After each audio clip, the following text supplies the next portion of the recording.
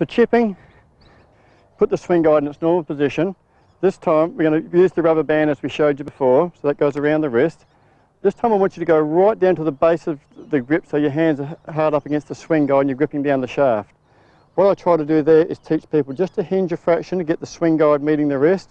We go through and re-hinge, because most people, as you're aware, will try and scoop the ball up. Now this is a very bad action there. So just by getting a little hinge there down the shaft and go through, just with a slight release of the club head going through.